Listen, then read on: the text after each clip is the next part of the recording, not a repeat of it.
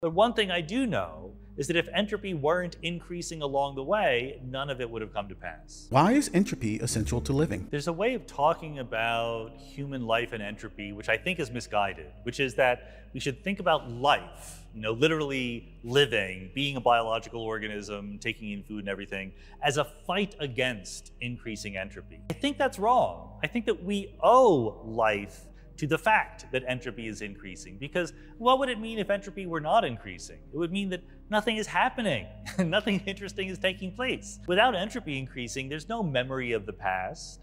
Without entropy increasing, there's no causal effect that we have on the future. You'd just be in what we call thermal equilibrium. It would be the maximally boring universe. But what we do have as a scientific question is, why do complicated, complex structures come into existence at all?